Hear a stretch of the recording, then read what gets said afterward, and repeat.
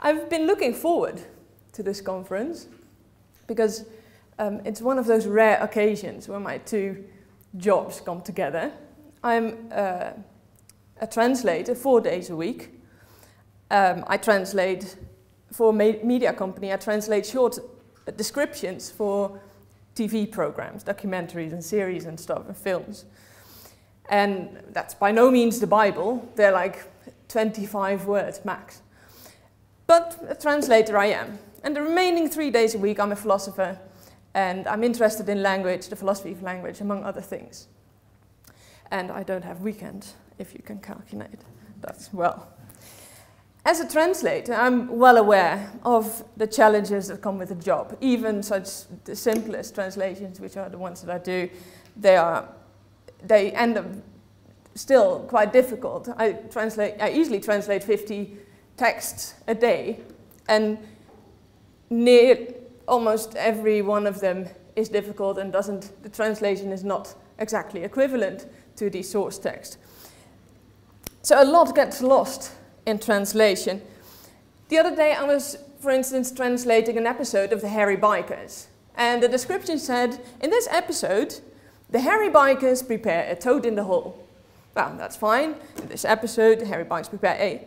But how do I translate toad in the hole to Dutch? We don't have that dish in Holland. Most Dutch people, which is the target audience, they have no idea what it is. They've never had one, and they don't know what it is. So I can translate it literally, pad in het gat, which rhymes nicely, that's very nice, but still it won't make any sense. So what do I do as a translator? Well, the best option in this context is to explain it. In this episode, the Hairy Bikers prepare a traditional British dish of sausages in a Yorkshire pudding batter. And perhaps skip the Yorkshire pudding, because the Dutch people might not even know what that is. And so I end up with an explanation, rather. And that's an easy example, and it gets much more complicated when you're translating poetry, for instance, or something where style or aesthetics has to be preserved. So I think we will encounter many of those examples of difficulties in translation in other papers today, so I will keep it to a minimum. I found these lovely illustrations online of words in various languages that cannot be, for which there is no equivalent in English. So I have them throughout my PowerPoint presentation, and I will not elaborate them on them any further. So in German, for instance, Waldeinsamkeit means the feeling of being lonely in the woods, and we don't have an exact English word for that. So, I take this to be uncontroversial. I have two uncontroversial starting points, and I think the first is a lot gets lost in translation. I think that's uncontroversial. It's just not the case that for every word or sentence in the source text there's an equivalent in the target language. Not everything, not every aspect of the source text can be preserved in the translation, like rhyme, style, cultural association, forms, things like that, wordplay, metaphors. Not everything can be preserved. Yet, I think it is equally uncontroversial that translations can be done. We can tell, without a trace of a doubt, that the King James Version is a translation of the Bible and not a translation of the Kama Sutra or the Tao Te Ching. And although there are profound difficulties in translating the Bible, and I think Nick King can tell us a lot more about that, we can tell when we're dealing with the translation of the Bible or with the translation of a different text altogether, or maybe an entirely new text. So, as a philosopher, I am interested in how we can explain both phenomena, both observations equally well. So that is my task for today. I propose a pragmatist perspective. I propose a pragmatist approach to translation, and for those who are not familiar with pragmatist thought, a pragmatist, I take that today to be somebody who believes that the norms of practices are implicit in that very practice. So they are immanent rather than transcendent. And a pragmatist looks to reconstruct the norms that apply to a practice from the practice itself, rather than to apply external norms to a certain practice. So suppose, and a pragmatist takes a practice to be rule governed. So suppose you have the game of chess. The game of chess is defined by its rules. If you can't say, let's play a game of chess, but with different rules. Because if you play the game of chess with different rules, you're not playing the game of chess at all, you're playing something else. So for pragmatists, it counts for a lot of human practices. The rules that govern the practice, the normative guidelines for that practice, are implicit in the very practice. And I think that counts for translation as well. At least that's what I'm trying out today. So norms implicit in translation determine that it is translation that a person is doing rather than writing a new text, or editing a text, or copying a text. And I hope to make explicit some of those norms. My talk will consist of two parts today. Firstly, I will make my case against what is known in the literature as the incommensurability thesis, or conceptual relativism, that's an alternative name. I will argue that difficulties in translations, which we all take to be uncontroversial, ought to be not to be blamed on a tension between the source and the target language, but on a tension between contextual circumstances. In the second part, I will discuss what I believe to be a better explanation of the incommensurability thesis. I will take a text to be a communicative act, and then we can explain a translation as a rendering of that act in another language. So let's call that for the time being communicative equivalence. That's what we're aiming for, rather than formal or functional or dynamic equivalence.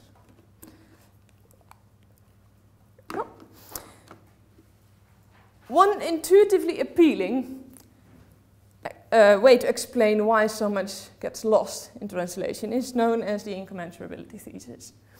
That is the thesis that languages are in tension, therefore translation is impossible. So that is the thesis that explains that translations get stuck because there is an inherent mismatch between the source and the target language.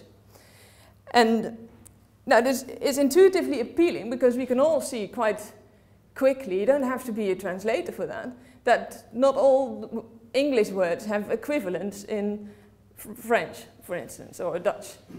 And so it's quite obvious that not all languages don't match word by word, or even phrase by phrase. And there's metaphors in one language that are different in another language, or for which there is none available in another language. So on that level, languages certainly are different. There are many different languages in the world, so they're not the same. However, that's not the same as saying they are in tension, and that because of that tension they cannot be translated. The incommensurability thesis comes in stronger and weaker forms. The strongest form would hold that each language is completely incomparable to any other language, and that might sound a bit bizarre. I think anybody who masters more than one language, even a little bit, will know that there are some things that match between, there's greetings, for instance, that we all got in all languages, or at least more than one. And so that the strongest version of the incommensurability thesis might be a bit bizarre. But weaker forms, milder forms, might hold that languages overlap, but partly diverge. And they are partly in tension, and that explains translation difficulties. And that is a much milder version, and that is, in fact, quite appealing and indeed quite popular. And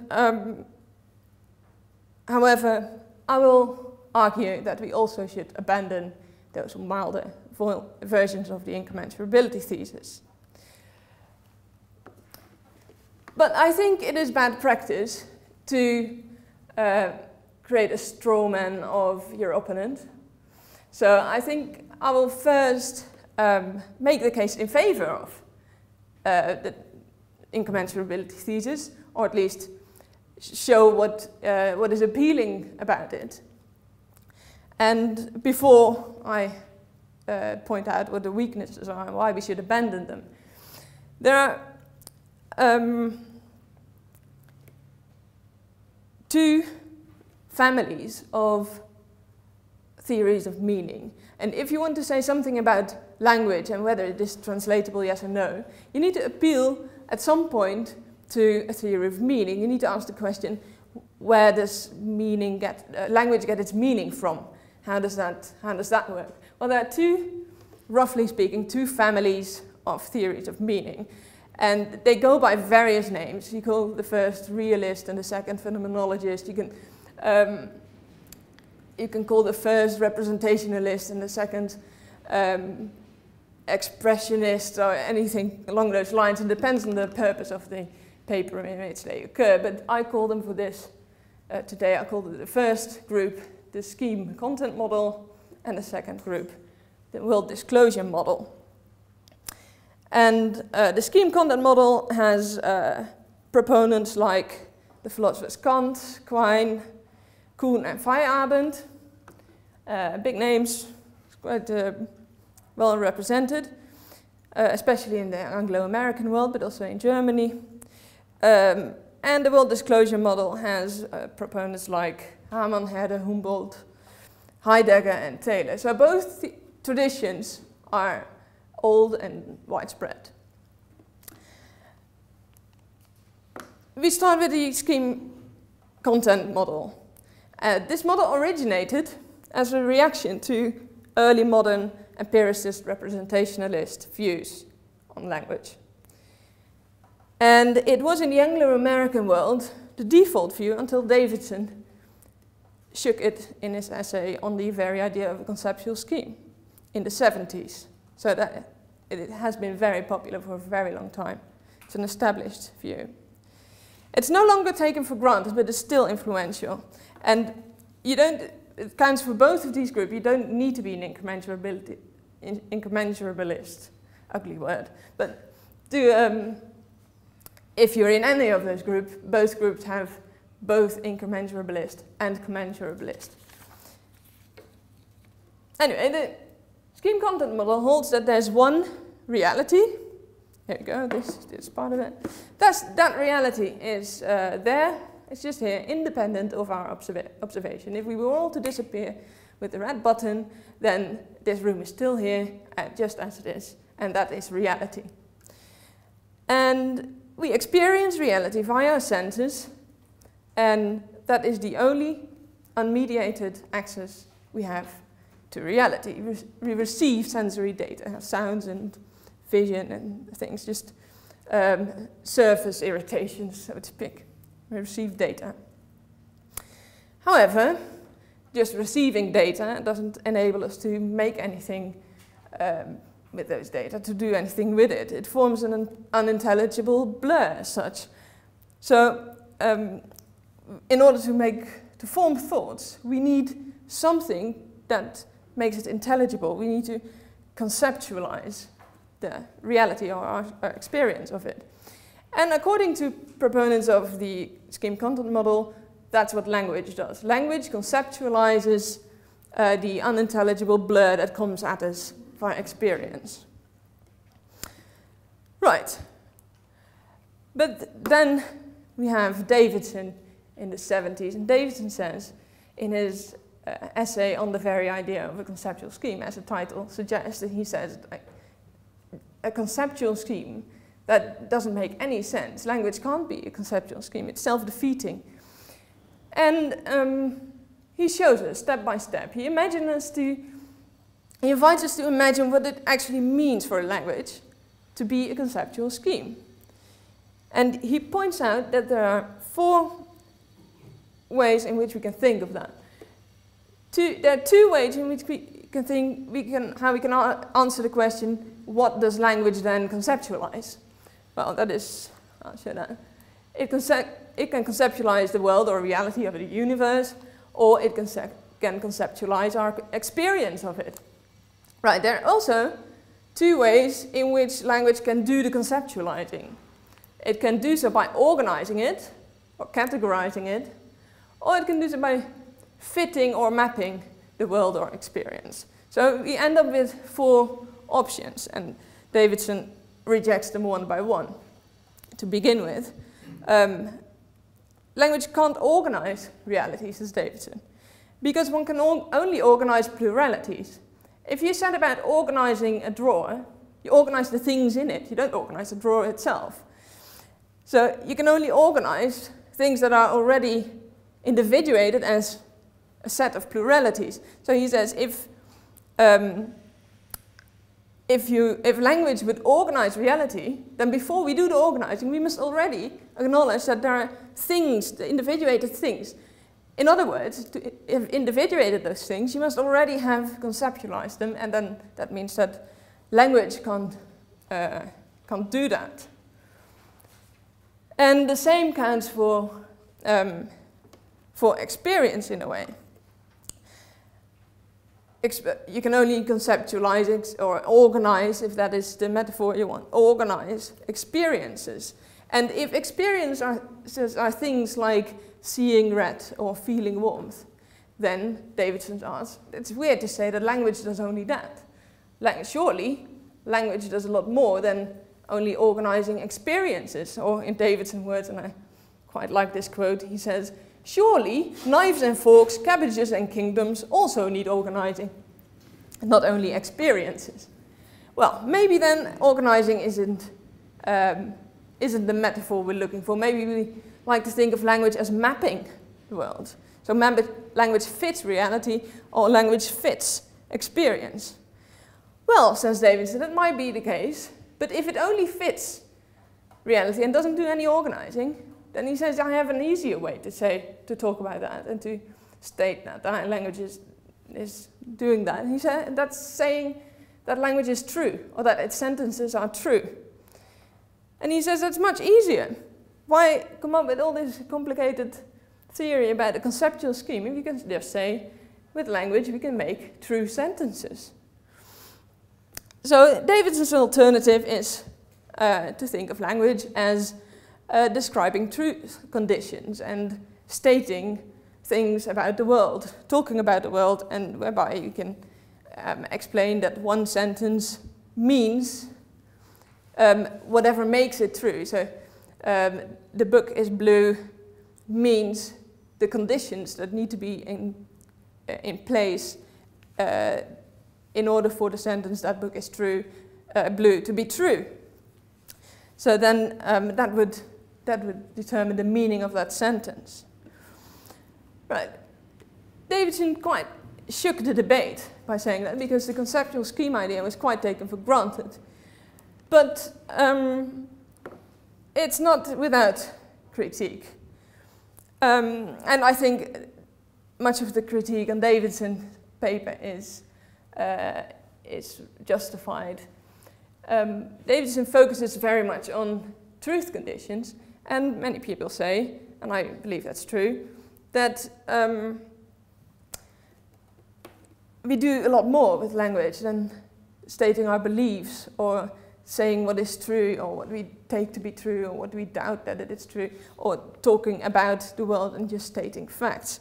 We do a lot more, like jokes. Indonesians joke apparently, and but we also make small talk. We greet, we reflect on things, we express ourselves, we establish interpersonal relations with language, we share things with one another, and we hide other things. And these things are often not really reducible to truth talk. So Davidson's critique is justified, but he still maintains himself with one foot in the scheme content camp, because he still assumes an independent reality. Well, then we have an alternative. Let's see how that works out. Proponents of the world disclosure model offer an alternative picture. I followed Charles Taylor's account because I think it's both clear and complete. So I thought that's handy. I'll use Taylor then. And according to Taylor, when we say something, like stating a fact, but it can also be other things, we do one or more of these three things. We articulate something we previously may have struggled to find words for. We thereby bring something to our awareness. I always believe that London is the capital of England, but days go by without me explicitly thinking so, or stating it. But when I do so, I use language to state this belief of mine, thereby bringing this particular belief in the spotlight, so that I can reflect on it. Secondly, we use language to create a public sphere. When I say, lovely weather, isn't it? I'm not giving you any new information. You can see for yourself whether it's lovely weather or not. What determines the meaning of that sentence is what I'm doing with it. Namely, I establish with you something that we share. We thereby share a bit of obviousness. We share a bit of information that we both know about. And we then have a common ground. We have something in public between us. We're no longer different individuals who individually think that the weather is nice. We're now sharing this matter. It becomes a public matter. And the same counts for what we're doing today. We're now making public our concerns about translation, rather than our concerns about what the capital of England is. So we use language in order to share a matter of public concern. So we're sharing things. Thirdly, we use language to make differentiations between things that are not just obviously there in the world and coming at us via experience, and things that are nonetheless essential to human lives.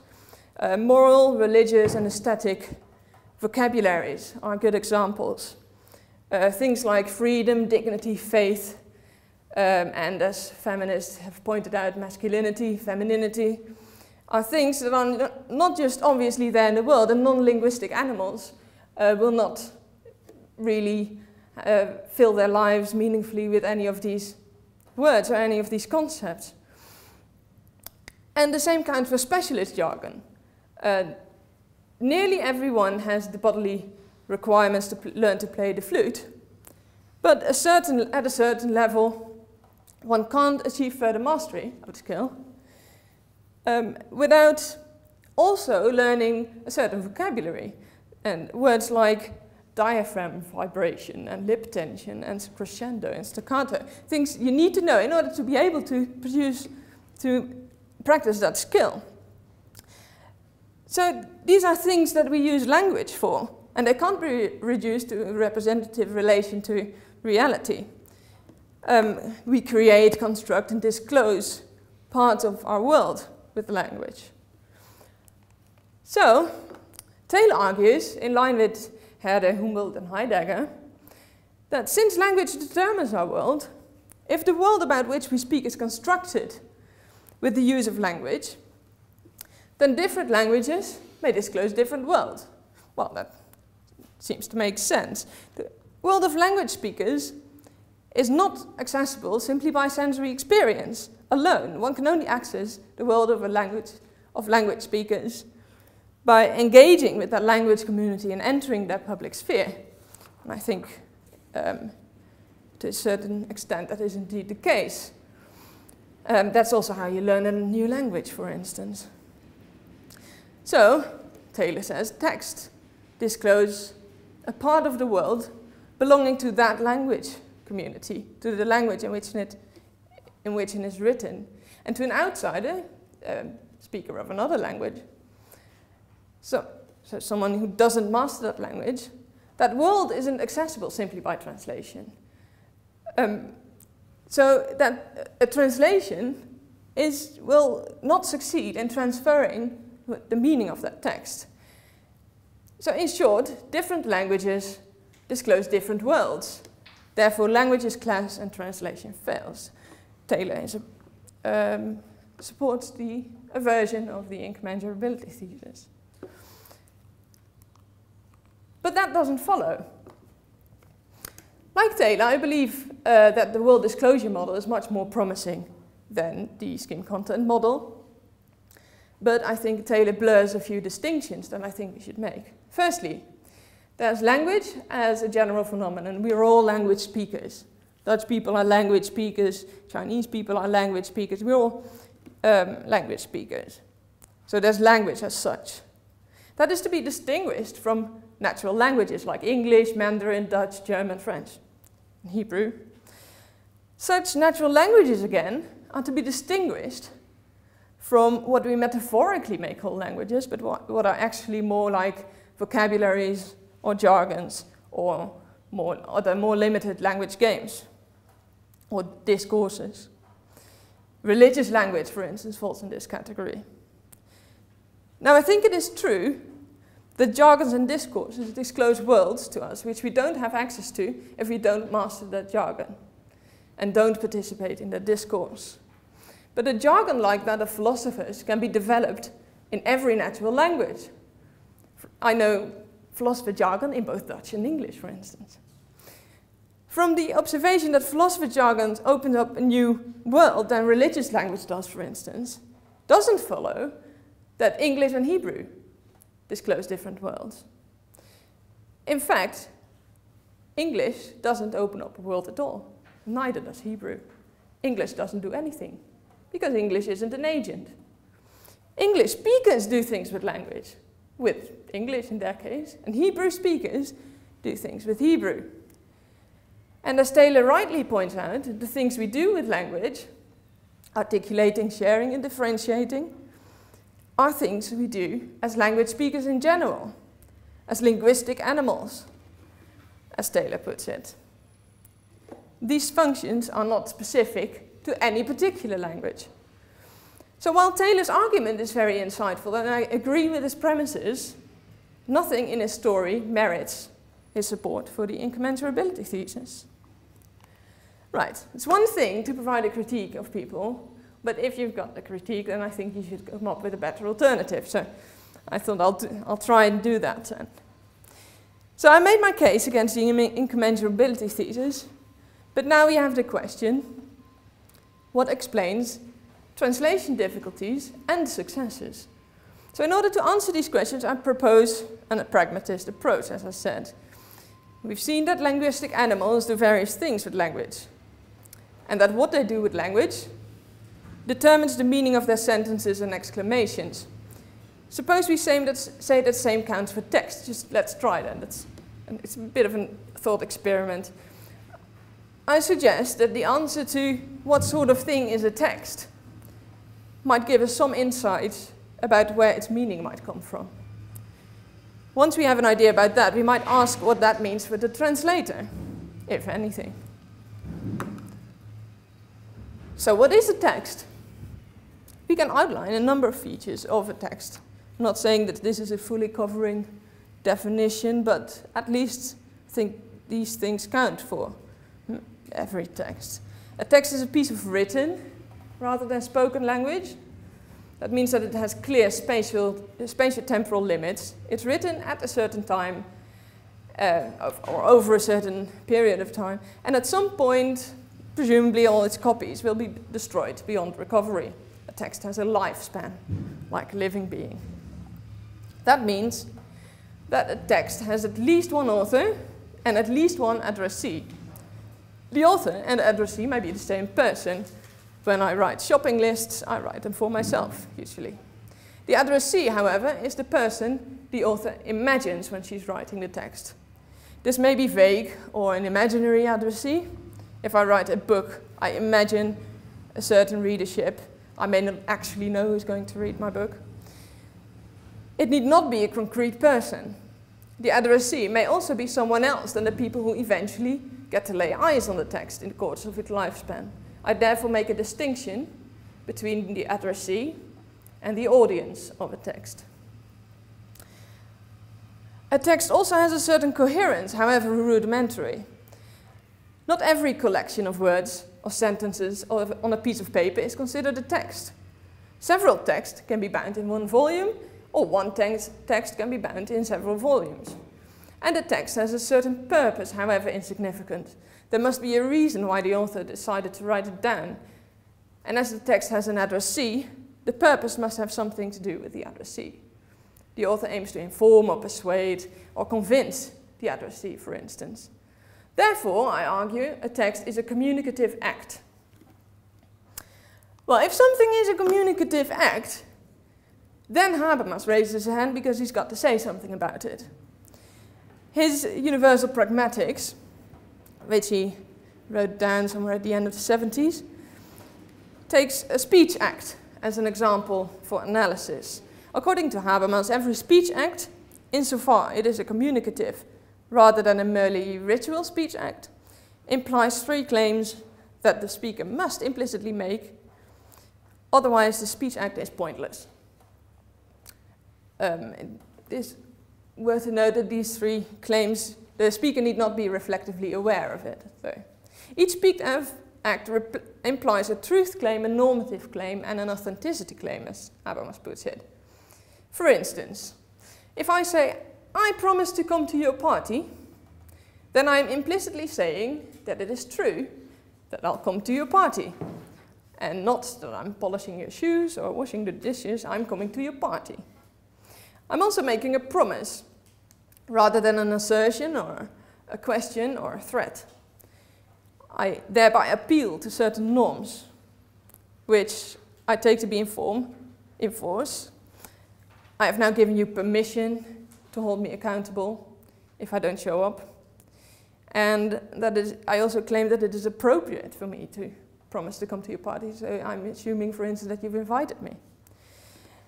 Thirdly, I must imply that I'm sincere, that I actually mean what I say, and that I really intend to come to your party. If any of these three claims is doubted by either the speaker or the hearer, then the communicative act will fail. And I will fail to make you count on my presence at your party. So that's a very brief outline of Habermas's Universal Pragmatics. And I will then wonder, how can it apply to text? Can it be applied to text? And if so, what does that mean for the translator? And I think it can be applied to text as well. So, following Habermas's Universal Pragmatics, as applied to text, because I see text as a communicative act, as a language act, I propose the following definition of a text, of a translation of a text, rather. So text A is a translation of text B. If the truth claims are the same in both texts, so that the propositional content is equivalent, the propositional content, a sentence is often, an assertion is an expression of a proposition. A proposition is what can be true or false. A sentence can't really be true or false because a sentence is just a configuration of signs, it's just words. A sentence can be written large or small or in this font or that font, but its content, what the sentence says, its proposition, that can be true or false. So the propositional content of both texts should be the same.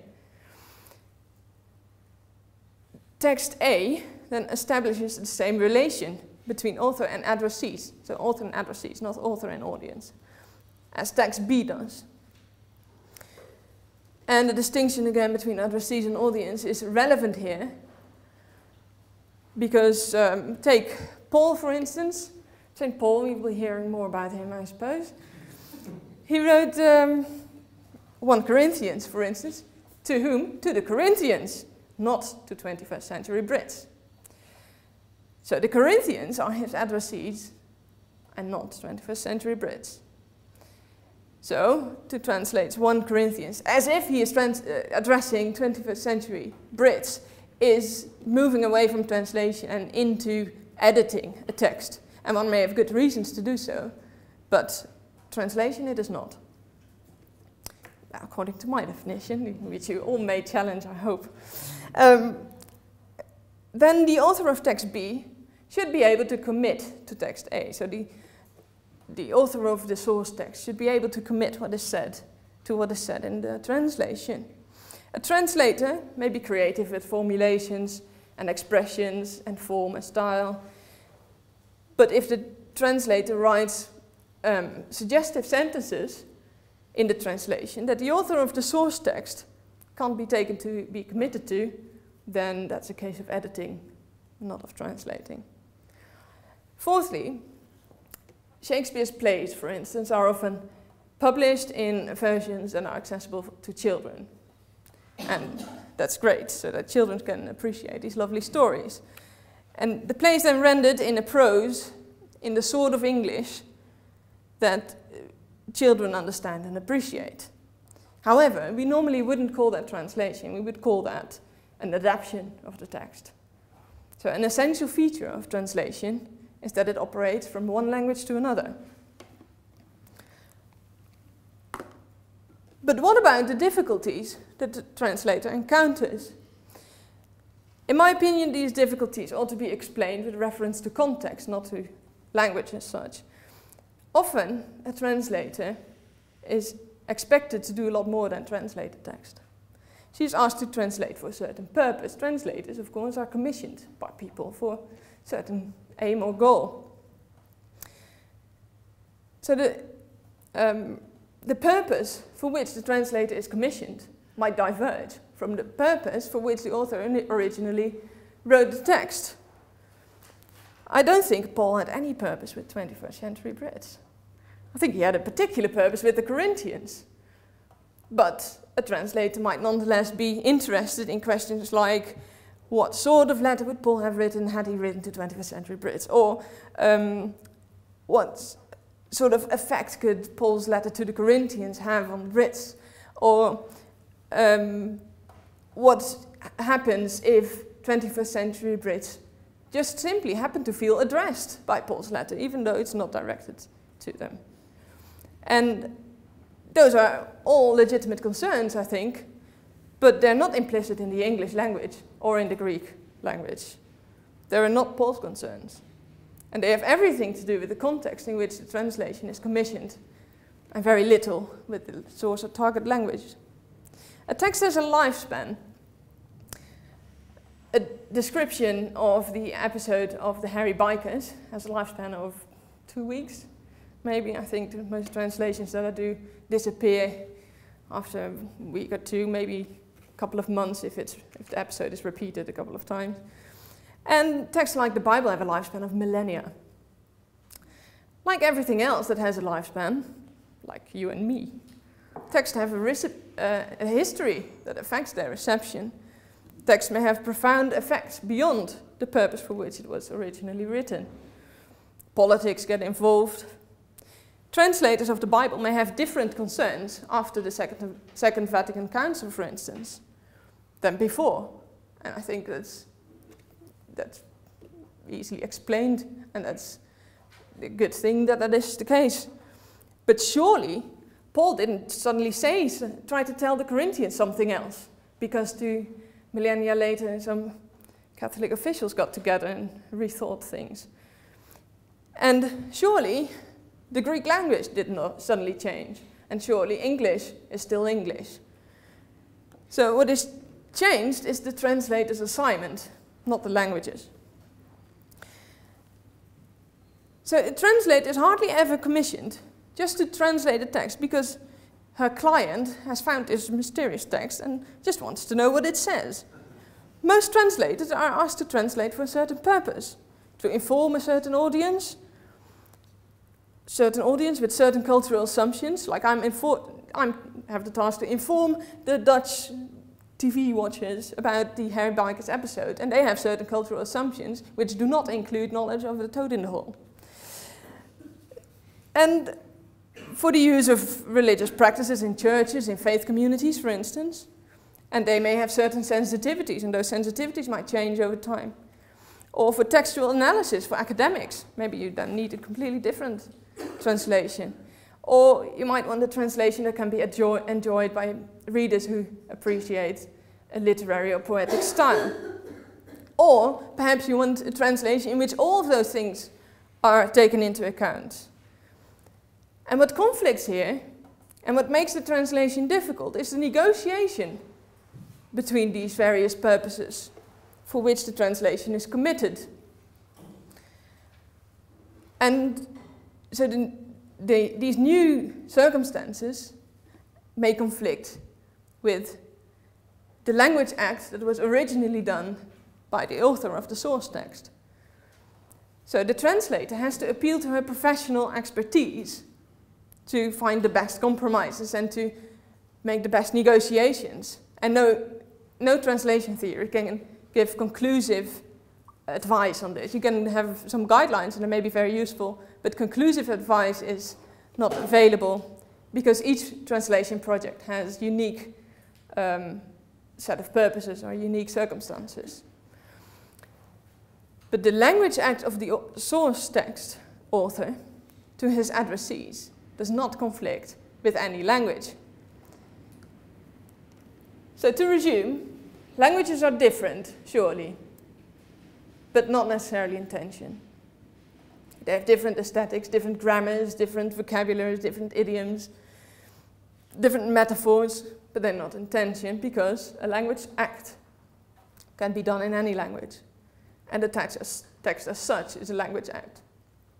I therefore also believe, I'm a holist rather than an atomist, as you may have guessed. I believe that a sentence maybe in a context is the smallest unit of language that may have a meaning. I don't believe words have meanings, for instance. And a text as such has a meaning, and that is the act that it is. And that can be done in any language. So instead of a tension between languages, I propose that the tension is between the demands of the different contexts. One in which the original text was created and another context in which a translation is commissioned. And that, I argue, explains translation difficulties and not a tension between source and target languages. Thank you very much.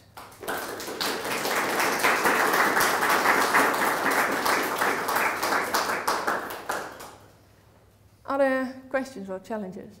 Or people who violently disagree with me? You talked about the concept of a language community. Yeah. And you refer to German and Dutch and English and so on. Now in English I would have thought there are numerous language communities and you can almost translate between them because their language and the concepts behind that language are different. Well, that's a good question because it hits the nail on the head, really. It is, to a certain extent, that is true. That is to say, in Nigeria, people speak English, yes. And in England, people speak English. And I once had a marvelous misunderstanding between myself and a Nigerian friend because we meant something completely different by the word animal. And he thought it was ridiculous that I thought that a mouse was an animal. And that was because he said a mouse is a pet, because pets live in the house. And a pet is not an animal. But, so there are, yes, there are certainly differences. However, I think those, and the limits of a language are blurry, of course. But some of those differences, I think, can be explained as cultural differences, and therefore you would think of Nigerian communities as cultural communities, rather than a different language community. I think, although language and culture cannot be thought independently of one another, they are nonetheless not the same. I think everyone who speaks English, if you as an English speaker can understand a text written in English by a Nigerian grammatically and the words, then I think you're speaking the same language. The misunderstandings usually can be traced back to a difference in belief. For instance, a Nigerian might assume that you hold the same beliefs about what a language is, but I think also people in England can have disagreements about what they take an animal to be. If you get into really expert language biologists or zoologists, then even the definition is hardly ever clear cut. So I think even in English people can have disagreements about concepts. I think that's rather can be traced back to, explained by a difference in beliefs and assumptions than, or commitments or values, rather than the difference in language. Bridget? Martha, thank you very much. It's really very interesting and I enjoyed it greatly. I think you defined at some point a text in written form. Yeah. And I wonder if there's room to extend the idea of a text into non-written performances or other... Yes, I've been thinking about Because that. you've got a text as an act. Well, a text as a written form, a text as an act as a written form. Just wonder about film, about other forms. Yes, however, yeah, and you can read the text out loud, and I think the format in which you reproduce the text certainly has a different effect on its audience. But I think we'd only call something a text if at some point it was written down. I think you have like these folklore tales like Little Red Riding Hood or something, and they say they existed much longer before they were for the first time written down. And I think you wouldn't call Little Red Riding Hood a text before it was ever written down in some form or other. You might call it a story still, a narrative, or things like that, but a text, I don't think that's... So when Little Red Riding Hood's changed from a written story into a film or an anime? Yeah, then it's still an adaptation of the same text. But then, as long as it's I think that's still part of its lifespan, so to say. In the lifespan of a text, at some point it's written down, and I think that's the beginning of its lifespan. And then lots of people do things with it, like reproduce it, make adaptations of it, edit it, illustrate it, to read it out loud, read it to their grandchildren, make a film of it, or things like that. And I think that's all part of its lifespan. And I think the end of its lifespan is only when all possible reproductions of the text are destroyed beyond recovery. So I think films are just part of its lifespan. But they're still, of course, they're closely related to text. Yes? Could you imagine a group of people who had a particular story that they told again and again and again? And at least in theory, I can imagine this group of people memorizing it perfectly and identically. In practice, that probably doesn't happen because the use of the story will change over time. But if we imagine a period of, say, 10 years in which a group of people teach each other in succession precisely the same linguistic configuration and reproduce it each time precisely, is then the distinction between what has never been written down and what could be written down, is that an important distinction anymore? Well, whether it's important, I don't know, but it still is the distinction between text and a non-text. And a spoken, reproduced story or language act, or I'm not saying that only text are language acts. There's spoken language text, but language acts. But I do think that you still wouldn't call that, even if it's word by word the same and reproduced generation after generation. It's still it's a story, surely. And but to call it a text, I don't know if that's linguistic. Yeah, it is a linguistic configuration, surely. But if it's a text, I don't. You might say so. You might call that a text, but I don't know if that really matches the common use of the word text that people do. I think you usually associate a writer with a text, and a written use does seem to indicate something that was written down at some point, even if it's on this occasion being recited from memory or whatever. And we do tend to talk about story or narrative for things that circulate possibly identically for generations in an oral tradition. It's just that our common usage also seems to imply that oral transmission shifts and changes in a fluid way, but once it's written down it is fixed and the same. And there will be examples in some of the talks about how that's not true. No, I don't think that's true. A text I don't think a text has the same configuration all over its lifespan. I have a lifespan, I change a lot in the course of my lifespan. And I think that's, that can be, I would say that the text might change. Yeah. Yes, I think you celebrated the context is very important for all of these things. Yes. And I would like to reinforce what Jonathan says. Now, I am aware of oral traditions in a number of parts of the world which are astonishingly constant. Yeah. And which, in terms of constructing a body of narrative, to all intents and purposes, function the way in which what I think we're talking about as a text is functioning.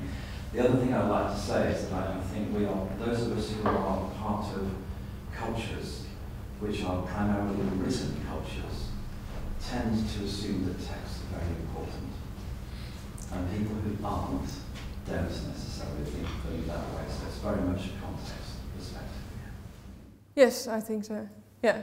But I'm not, I mean, just because my talk is about text doesn't mean that I think them very important. I don't think they're really important, actually. Yes? Thank you very much indeed for the talk. I mean, I was very convinced by the idea that incommensurability work doesn't work. Thank you. As far as I'm entitled to an opinion, I mean, I'm not a philosopher. It seemed to me to work. What I wanted to ask about was the idea that translation is the transference of propositional meaning, which it clearly is. I mean, to a certain level. I mean, the translation must convey the same propositional meaning as the source. But must it not also convey something about the style and register of the original? I mean, if you were to do your hairy bikers piece and say, behold, the hairy bikers do create a fair toning whole, yeah. Would it be the wrong register? I think that depends on the assignment of the translator. I think it is a correct translation if you ask, suppose for whatever reason, people would find Dutch people in the year 4000 find some English descriptions of hairy biker episodes, and they want them translated to Dutch. I think it's good translations if it suits the purpose, if they translate it to whatever style is accessible at that time. So I think the style you use in a translation depends on your purpose of the translation. I think if you do it for textual analysis, I think you should preserve the style in which it was written. If you translate the Bible so that children might be able to read it, then I'd recommend against it. But I think that's a contextual. That would be what you're calling editing rather than translation as such. Yeah, well, it is. I think those sort of negotiations are editorial negotiations, but I think all editorial decisions, a range of them, can all fall within what is a translation. So I don't think of every text there's only one possible good translation. I think there's a range, and good translations, in a certain extent, are good because they suit the purpose. I suppose my point is there could be a bad translation which nevertheless conveys the propositional content. Yes. But bad for reasons of being the wrong register or the wrong style. Yes, bad in the sense of it doesn't fulfill the assignment for which it's commissioned very well. Yeah. We may find that the coming hour illuminates this particular topic of conversation even further. Perhaps we've just got time for one more quick question before we have to. Sorry, I'm not very familiar with philosophy of language, but I couldn't understand you when you said words don't have meanings, only sentences. Yes. I'm not quite sure my 2-year-old grandson would agree with that. Oh no, many people won't agree with that. But when I got off the bus, or when I get off the bus in my part of the world, it's customary to say, thank you, driver. But yes. Some people say, cheers. And everybody knows what that means. Yes, well, let's say sentences have meaning, that is, sentences in context. I don't even believe that sentences out of any context have any meaning. And I take sentences to be broad enough to include a variety of communicative, even abbreviated linguistic expressions in a context. So let's say utterances have meaning. Just And utterances can be coherent linguistic acts that just happen to consist of one word. But I think the word cheers, without any context, has no meaning. It only has meaning in the particular context of set to, bus driver, and so on. I also don't believe apple. For instance, the scheme content people react to a group that I didn't discuss, which are the empiricists. And they believe that the word apple means the representation of an apple. So it means that thing, or it means a representation of that thing, or it means a concept in my mind of what all apples have in common, something like that. So there's a representationalist relation, and I do not believe that. I think words as such have no meaning, and in isolation cannot have a meaning. Only in a context, if they consist of a communicative act, they can have meaning. And sometimes that happens to be one word.